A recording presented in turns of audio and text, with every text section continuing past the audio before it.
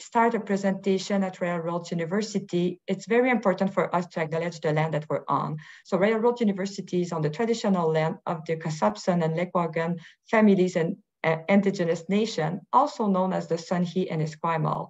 So it's with deep gratitude that we work, play, learn here on those lands, and where the past, present, and future of indigenous and non-indigenous students, faculty, and staff come together.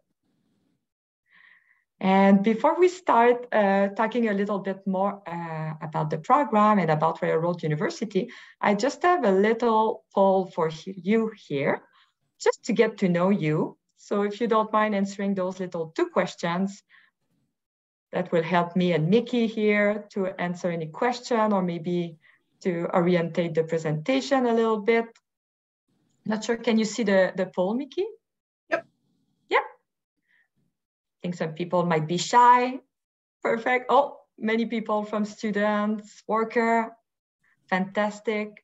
So I'm asking, what is your current situation? We have a few people that are students at the college level, some workers, not working or studying. And the main reason is mostly to learn about the program outcomes, which is quite important, and the admission detail. Fantastic. So I'm just looking, I know that 4 people answer. If the rest can answer, I'll just leave it a few more seconds here. And today with us in the chat, we have Andrea from the Enrollment Services. So she will post some links as we go through the session together, and then I'll make sure to share those links with you with the recording. So thank you everyone for participating in the poll. I'll make sure to share the result as well. So just making sure everybody's in the good room today. We're here to talk about the Bachelor of Science in Environmental Science. And I have Dr. Mickie Noble with me. Hi, Mickie. Morning, everybody. And Mickie is the program head of the program of this bachelor, and she knows a lot about the program. So I'm very happy and pleased that she can join me on this webinar. And my name is Nancy Prévost-Maurice. I'm an education specialist here at Railroads, and I work a lot with Mickie and with the School of Environment and Sustainability to promote the programs and answer any question that prospect might have. So this is the agenda for today. Quick review. And I'd like to take a few minutes to just introduce you to Railroads University. And maybe you can use your reaction button to just raise your hand or tell me with a heart or a thumbs up if you came to Railroads before. Depending, I know we have people joining from everywhere in Canada and the world today. We had over 50 people register, which is very exciting. So yeah, maybe you came to campus before. On the top left here, you can see Hatley Castle, which is the most famous building on campus, was built in 1908 as a retirement house. And now we have classroom in there, events, beautiful view, of course. We also have Japanese garden on the top right. So we have 65 acres of land at Railroad. So you will go with your cohort sometime with your school wandering around, but you can as well come as a tourist, as a visitor, and enjoy all those beautiful gardens. Esquimalt Lagoon at the bottom left, this is the campus will be facing this lagoon. It's a bird sanctuary, so very peaceful, very unique, I would say, in BC and Canada. And at the bottom right, online learning for 25 years. So if you didn't know, Railroads is a little bit more than 25 years now, and we were built to be fully online. So we have a few models that we will explain to you, but really it's not something we started doing over the past years. We have always been keen to provide online experience for all our students across the world. And maybe you're asking yourself, why explore Railroad University? I know that you have a lot of options when you're looking for an institution, and why explore Railroads? So we see life as a qualification. Really, throughout the admission process, we want to get to know you. So everything you have done in the past counts at Railroads. So volunteering, work experience, other institution you study at, we take it kind of as a holistic approach to admit you into the program. The second bullet is prof who know your name. Very important. We have small cohort, most of the time about 30, 35 people for most of the programs. So you will get to know your profs really well. You will get to know your colleagues as well. And those profs will kind of learn with you and help you building the career that you want. Learning based on life, again, you can bring what you work on. So if I know many people say they're workers, so what you experience in your real life, you will bring that kind of real life experience into the classroom to discuss online or on campus with your cohort. So it's really bringing theory and practice together. Connection for life. I hear many people saying that after the program at Royal Roads, they stay connected, they still see each other. Some graduates will employ some of our students and new graduates. So there's really a beautiful network of graduates that happen at Royal Roads. And again, as I mentioned, we were built differently. So we always wanted people, we kind of created the programs, and Royal Road was created for working professionals. So we get it if you want to work and study, or if you're already working and you just want to level up your career, we're here to help. And before I pass it over to Mickie, we're a Changemaker campus. So there's only a few institutions in Canada that has this beautiful accreditation, Ashoka U, and it's all about innovation, leadership, and entrepreneurship. So I invite you to maybe Google Changemaker Campus or visit our website to learn more. And as we move forward, Mickie, if you want to take it on, and I forgot to ask people, feel free to introduce yourself in the chat as well. So if you want to let us know your name, where you're joining from, the indigenous land you're from, I'll have a look in the chat. Good afternoon, everybody. My name is Mickie Noble, and I'm the program head for the BSc of Environmental Science program here at Royal Roads University. I have been the program head for the better part of the last 10 years and have been teaching in the program since it began in 1995. So next slide, I think. Yeah. Would you like that I play the video of the lab? Oh, yeah. Perfect. Come see our lab. Our labs are new, and I'm very pleased with them. Yeah, and I can have the volume down, Mickie, if you have anything to add during the video. Hi, welcome to Royal Roads University. This is the Sherman Gent building, and this is where our science labs are. So this building was originally built over 105 years ago for the Dunsmuirs as one of their stables, and then more recently for the military college. Oh, sorry for that. It was turned into the Muse building. Royal Roads University also used it as the Muse building for a number of years, and then in the last few years, a full renovation was completed, as well as an addition, which the science labs are on this side with the addition, and on this other side is the original building. So welcome to the Sherman Gent building.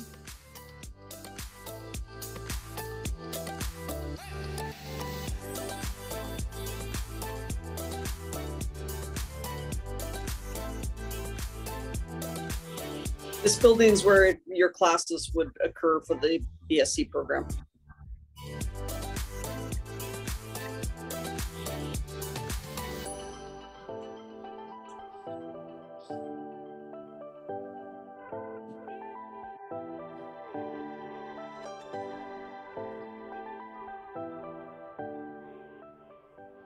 Welcome to one of our teaching labs.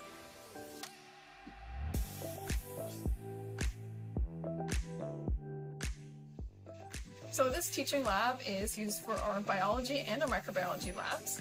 So we've got the setup for all of the students on the benches. So we've got a nice big window so you have a bit of a view and some natural light while you're in here. And then on this other side, we've got some gene lights.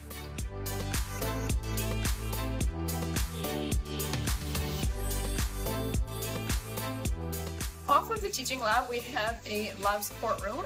This has our -86 freezer, a regular freezer, a fridge, and 2 incubators. So anytime that you are bringing in any samples for your biology or microbiology labs, this is where they will go.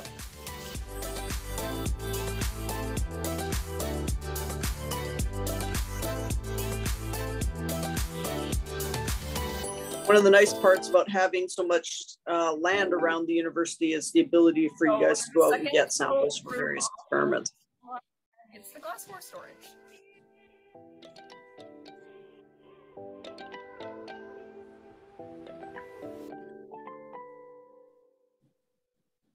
So we pretty much always have everything you need out to complete the labs, but if you ever needed something extra, you'll probably find it in this well-organized storage room.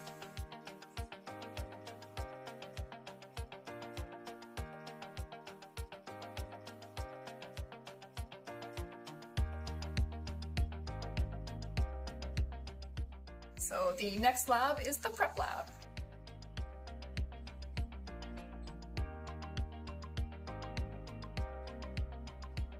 So this is the prep lab. This is where I get all of your stuff ready for all of your labs. So I spend quite a bit of time in here. So in here, we've got an autoclave, the dishwashers. We've also got a distilled water machine, some biosafety cabinets.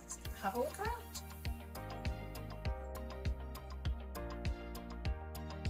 I think I'll stop it here, Mickie, but I'll Yep. make sure to share the link. So this is someone you work with closely, I think, huh? That was introducing the lab. Yeah. That particular video is hosted by Sharon McMillan. She's our assistant lab instructor here at Royal Roads. And yes, any students in the program will work extensively with both myself and Sharon. All right, so we have two different possibilities for ways you can take your program. So we have what we describe as the blended option, meaning that most of the year you'll study at distance, but there will be part of the year where you will come to campus and you will do lab and field work. And then the other option is the fully online program.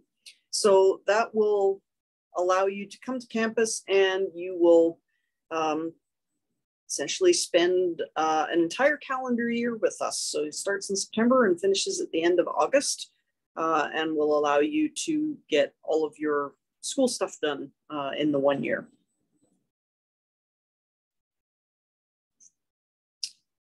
Okay, so as I just mentioned, our on-campus version is intensive. So this is essentially year 3 and year 4 in 1 calendar year.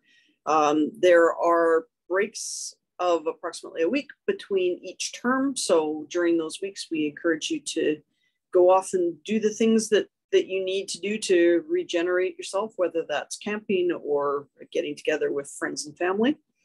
The blended version tends to appeal to those folks that have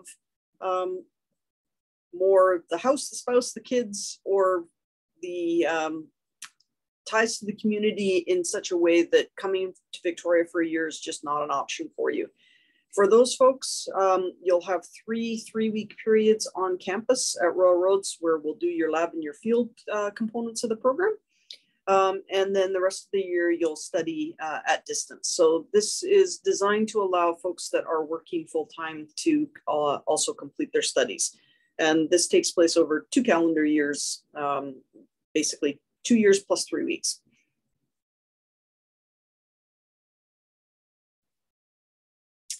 Okay, so for on-campus, our on-campus program starts in September. Our first couple of weeks are actually online, and we give you a few small things to do. So WMIS, an introduction to academic integrity. Those 2 things shouldn't take you all that long. It's just kind of a way to get your feet wet and get an idea of expectations. Then you'll arrive on campus and you'll have a couple of weeks of orientation activities just to kind of get you guys ready to go. And then first quarter starts in earnest and runs from October to December. Then you have break for Christmas. January to March is your second quarter. End of March to May is third, and then June to the end of August to finish up your program. So busy, but you'll get a lot done. Great, Mickie. Already someone is asking me a question. How many hours does that mean per week when you're on campus? You are scheduled to be in class 8:30 to 4:30. You should expect that. Outside of that, you will have homework. You may have meetings with teams and other things that are occurring outside of that timetable.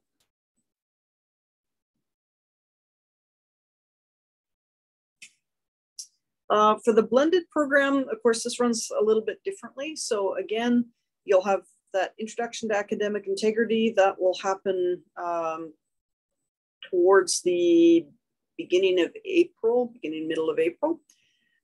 Then you'll arrive for your first residency and you'll be here for 3 weeks, and it will include orientation activities and labs and running around campus to get samples and all kinds of good things like that. Then you'll go home for your first distance period. So you'll be taking generally 1, sometimes 2 courses at a time. And that will occur throughout the year with a break for Christmas. You will have a second residency that will again be on campus and include all kinds of lab and field things. And then a second distance period that will run the entire next year. And then a final residency that will kind of cap everything off. And then you're done and ready to launch out into the world. And Mickie, correct me if I'm wrong, but I think residencies are quite part of the signature of Railroad, right? Students really like that. They very much are. And because you're going to be studying at distance, those residencies are really, really important. They let you get to know your colleagues. And honestly, it's so much easier to work with people online once you've already met and worked with them in person, because you kind of know who everybody is and what they're all about a little bit, which makes the online experience so much better. The online portions are not self-paced. You'll still be doing teamwork online with your colleagues and lots of discussions and things where you're working together as well as individually, but you'll be marching along with your cohort, which really lets you have those social interactions to support your learning.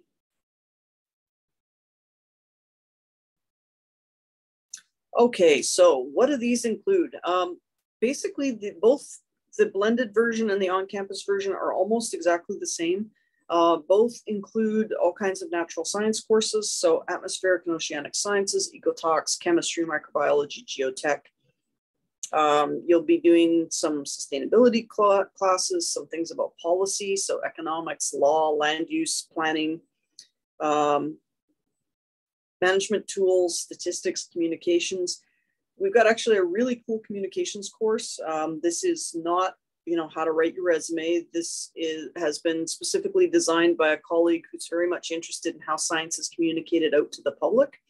And so she'll be talking about things like how to judge your web presence, how to know your audience, what constitutes a good blog post, things that you are likely to be doing when you go out to start to work. And then for the on-campus program, there is a 9-month major project, which is self-directed, team-based project for an external sponsor. And so we've had projects from sponsors like Mary's Lake Stewardship Society that we're looking at baseline functions of environment.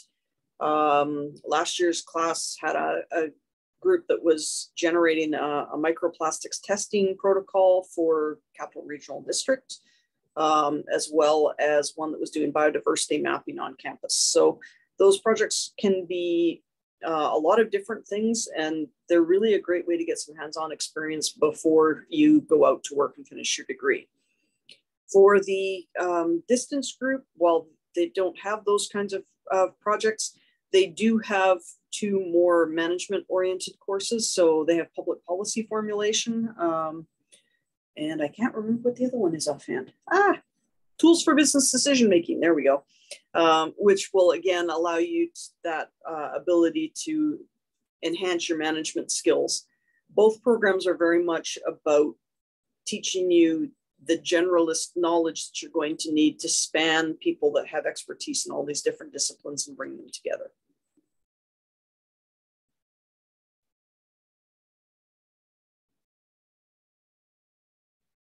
Okay, how do you get into the program? Which is always the $20,000 question at this point.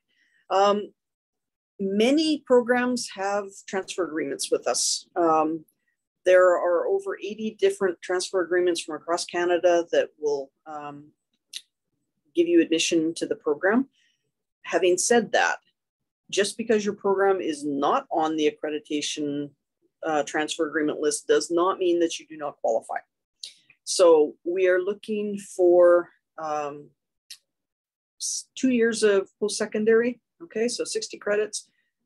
24 of those need to be at the second year level, and we are looking for 2 courses in chemistry, 2 in biology, 2 in math or physics, one of which can be a statistics course, and 2 courses in writing or communications. Now that writing and communications is pretty general. So, most kinds of English classes, communications classes, many humanities classes will qualify to meet those prerequisites. But, and again, looking for that 3.0 grade point average. again, if you didn't quite make that, don't fret, we have routes in for you too.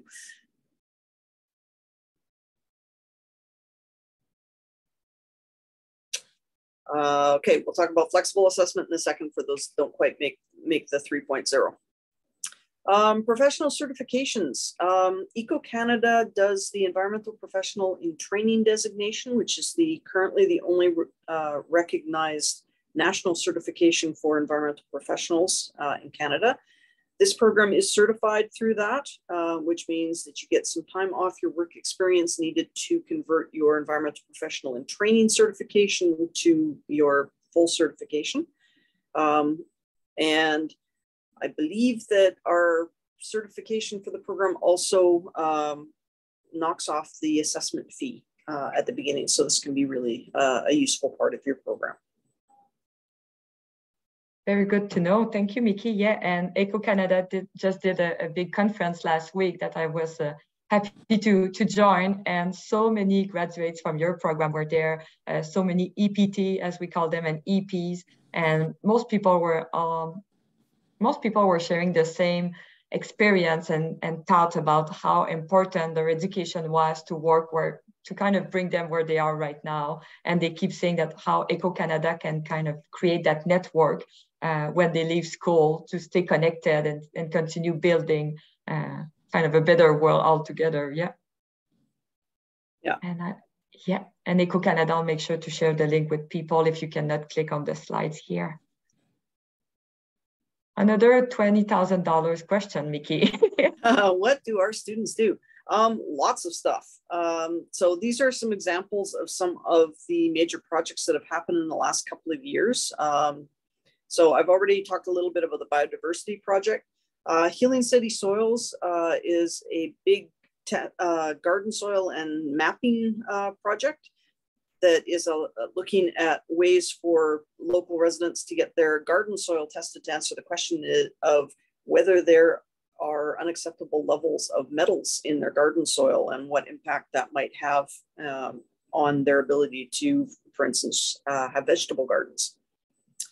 We had a project looking at what would be needed to reestablish indigenous shellfish on the Cobourg Peninsula, which is a small strip of land out in front of the university that separates the Esquimalt Lagoon from the ocean. And another group that generated a bear-safe waste management strategy for the district of Sauk. So those major projects really can involve a lot of different things.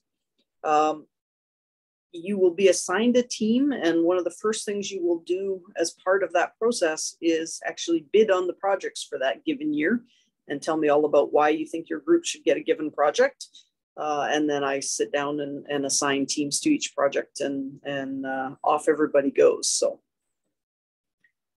really great way to get some practical experience, especially if you're just changing fields.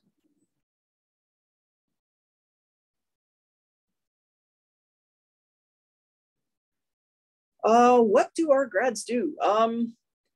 Well, that really depends on what you want to do. At one point, the university's kind of catchphrase was, you can get there from here.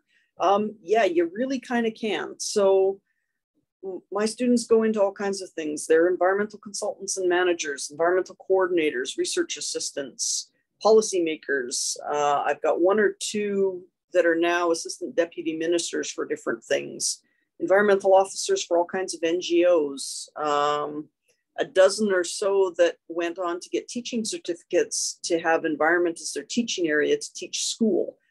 Quite a few environmental lawyers at this point, a couple of doctors. So yeah, it really is a question of what do you see yourself doing next? Because there's an awful lot of possibilities, and it doesn't all have to be about environmental consulting. And some of those folks show up as environmental people in places you might not expect, like large hotels or other things like that. So there really is lots of options.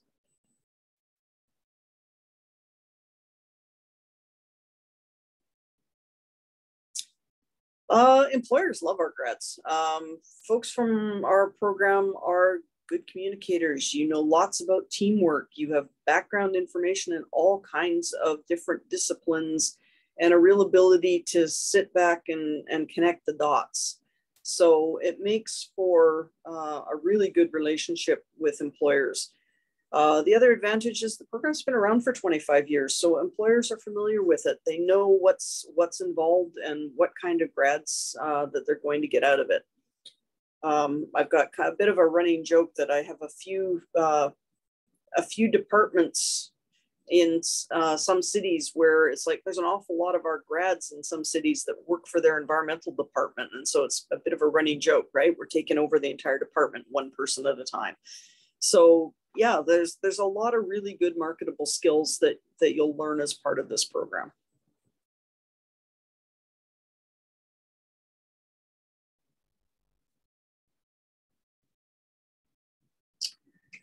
Okay, so studying abroad, not something that is easily incorporated into your program, but there are definitely possibilities if this is something that you're interested in as something that you could add on to the end of your program. So when you finish your program at the end of August, there are opportunities for you to do a study abroad with partner universities in Japan, in Chile. I believe Germany has a couple that are set up as well. So, you know, if that's something that interests you as a next step, it's definitely something that you could make happen. Wonderful. Yeah, and their email is go.global. If you have any question about that, they're always happy to answer any question you might have. And I'm just looking, so before I jump into the admission process, if any of you has question, please just enter them in the chat. I see that Andrea has been posting a lot of links, which is amazing. But maybe if you have anything specific right now, you can use the chat and Mickie and I will keep an eye for it. So now that you're getting excited, I see many people already in college looking to pursue with us for year 3 and 4 for a bachelor. So that's fantastic. As Mickie mentioned, so the standard admission, so we have 2 types of admission at Railroad, which is pretty exciting. So we have the standard and the flexible admission. Standard would be completion, as you can see, of an approved transfer program with a minimum of B. And sometimes, Mickie, correct me if I'm wrong, but sometimes the transfer agreement, transfer program, I see it as the work has been done before we apply. So Mickie and the people at different institutions, you mentioned 80 of them, will review kind of course by course what it is. And it's almost like a block transfer that you'll do. So if you have the B average, and then you have all those courses, you're kind of automatically into our BSc. So it's pretty neat. It kind of saves. It's pretty neat. Yeah. If you look up your program, it will tell you, you know, your diploma program is your straight admission. In other cases, it may be your diploma program plus a course in math or plus a course in chemistry. So there's lots of options. And if you ever look at that and you think, I have no idea what that means or how to work it out, shoot an email over to Andrea and company, and they will definitely be able to sort you out. Exactly. And if you don't have a transfer agreement, no problem. If you have the prerequisite courses that we mentioned earlier with, again, that average B, and you have a minimum of 24 second-year credits from a recognized post-secondary institution, you can be in as part of that standard admission. But again, maybe that's not you, and that's all good because we have flexible admission. And just remember that flexible admission is not something you need to check when you apply at Railroad. You will apply, you will send us your transcript, and then we'll be able to let you know if you need to supply more documents, and you will be assessed through flexible admission instead of standard. So don't worry about that. But flexible admission, we created it because we want our cohorts to be diverse. We want a lot of people to be able to join our programs. So if you don't meet the standard admission, you will still need those prerequisite courses with a minimum of B, but then we will base our assessment based on your experience. So when you will supply your letter of intention, you will explain to us, and you will send your resume as well to let us know what type of work you have done, other studies maybe, and volunteer experience as well. And we assess here on a case-by-case basis. So as soon as you're ready to apply, you'll go online. That's my next slide. and you'll apply online, and we will review your kind of application as we go. So we don't wait until the final deadline date, as other institutions will do. We really do it on a daily basis. And you can ask us, I see that Andrea posted about the pathways. So we have so many transfer agreements, and we have a full section on the website if you want to have a look. Again, just for the ease of you applying to Railroad and not having to make that process more complicated than it needs to be. The other thing about flexible admission is one of the documents you may be asked for is a statement of intent, right? So this is, why do I want to be in the program, right? So tell us about you, right? That statement of intent is also a great place to, if you didn't make the B average and there were extenuating circumstances, it's a place to explain that, right? So don't forget to tell us about those things. Detailed resume really does mean detailed resume. It's not confined to 2 pages. So tell us what you volunteered at and what other experiences you have that we should take into account. If you served in the Canadian Armed Forces, send us your training record. Sometimes relevant stuff is hidden in your training record that's not obvious from whatever your job title in the forces was. Fantastic. Yeah, that's exactly it. And we have more guidelines about it on the website. So feel free to browse the website and go to the program. On the left, you'll have a panel with many more information for you to complete the resume, the statement, and the 2 letters of reference. But again, maybe if you're coming with the standard admission, you'll just need to submit your official transcript. And the transcript, you'll ask your institution to send it directly to our team, to the admission team. And before we do all that, you simply go to railroads.ca, you click on apply, and then you'll select your program, pay a fee of $131.39, and then you'll see the next step. And if you're looking, let's see for the next intake here, I see that someone had a question about dates. So here are the next intake. We have one coming up. The next blended one will be in April with the deadline of February 17. So if you think that you're ready to jump into this one, as soon as your application, that online application is received by February 17, then you have a little delay to submit your documents. So you need to do the application for sure before that date. If you don't get into that intake, you can wait until the 2024 one. And if you're looking to come on campus after maybe your degree that you're achieving right now, or you're thinking of maybe wanting more like an in-person education, then you can apply already for September 5th, 2023. I can't believe we're already in 2023, actually. And coming back here, someone is asking me about the letters of reference. Sorry, Mickie, if you mentioned it, I'm not sure, but letter of reference, yeah, we ask sometimes for one academic, one professional letters. It's an ideal world if you can find someone from another institution and then someone you work with, but I think that can be flexible as well, as long as it's not your parents or a good friend of you, because we need to know to get an external view on your application. And here we go. And services available to you. You just met in the chat our amazing enrollment services team, and you can always connect with them at that simple email, learn.more@railroads.ca. You can call them. You can even book a Zoom call with them if you want to really deepen your knowledge of the program and what you need to get in. And as well, we know that going back to school or continuing your education, the finance part is a huge component. So if you're looking for loans, grants, any funding, please visit the website at Railroads, the Financial Aid and Awards. And again, you can book an appointment with them and review what is available to you as internal or external loans. We're quite a small university. Sometimes we don't have as much funding as others, but we often find a little dollars here and there to help you out with this. And I'll look at the chat if we have more questions, but really thank you for joining us. I always like to conclude with that picture of the peacock. We have so many peacocks on campus, so it's kind of, again, Railroad signature. So I hope you'll visit us and see them. And okay, so question from the chat. What electives, volunteering, or work experience would you recommend before starting the program at Railroads?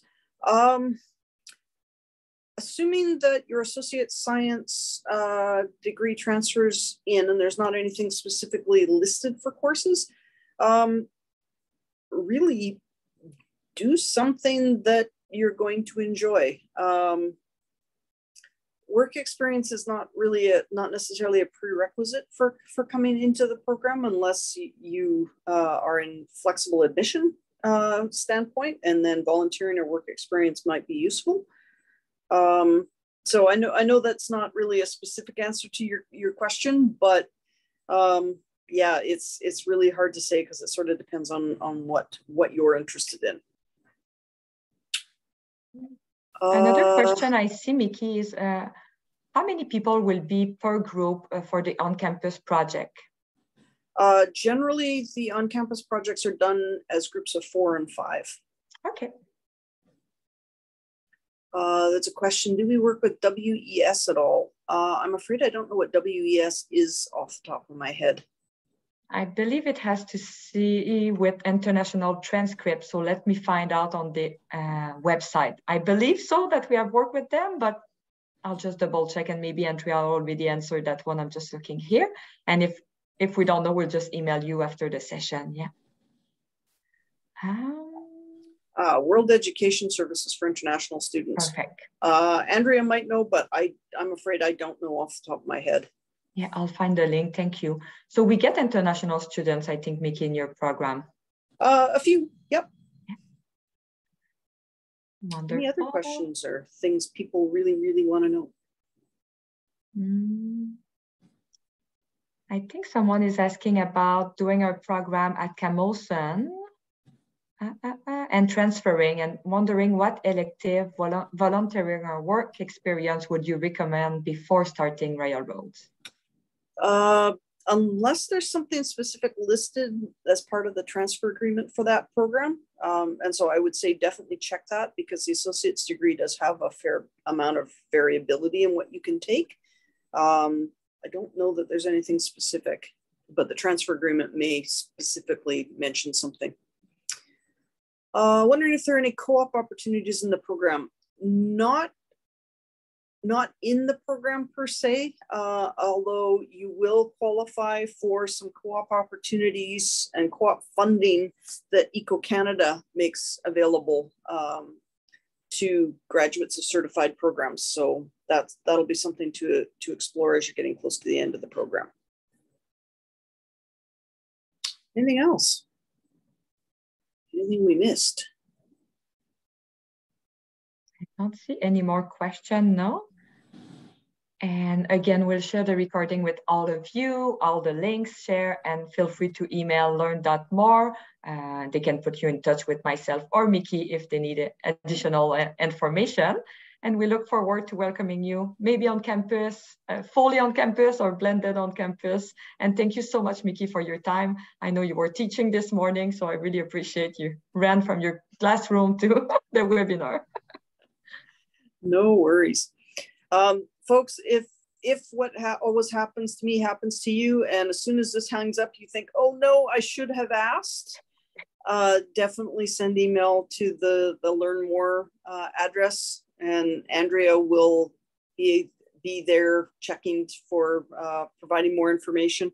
And if she doesn't know the answer, she will definitely flip it across to somebody who does. So. Fantastic. Thank you so much, everyone. Bye.